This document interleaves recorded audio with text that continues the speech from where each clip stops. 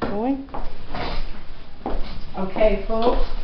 We're going to get started with our speeches. Let's please be polite and encouraging to each other. And we have our first speaker tonight, and that's Megan Howley with her speech, Fear Schmear.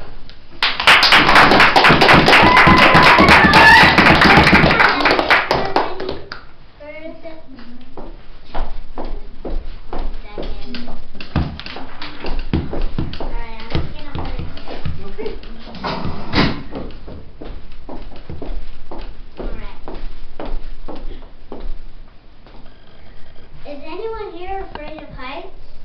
Raise your hand.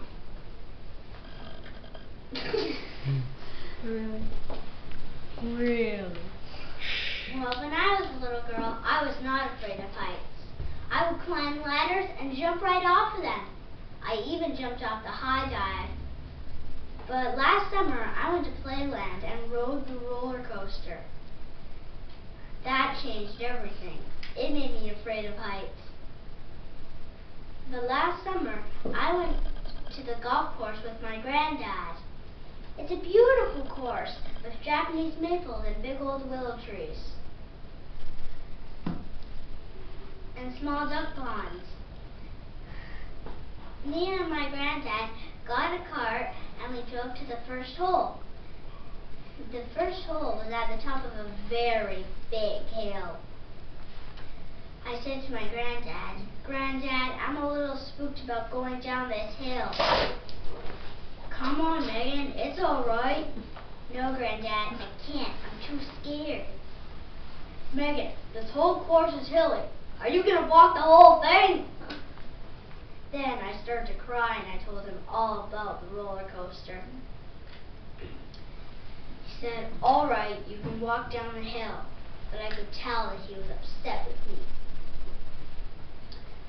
At the bottom of the hill, I got in the cart and we drove to the next hole. At the next hole, I got in the cart. I walked down again. I felt embarrassed and angry with myself for being a chicken. Finally, I had enough. I decided that being a chicken is not good for anyone, especially me. So I got in the cart and said, "Okay, Granddad, go ahead and drive." At first I shut my eyes, but then I opened them, and there I was, sitting in the cart, getting over my fear of heights.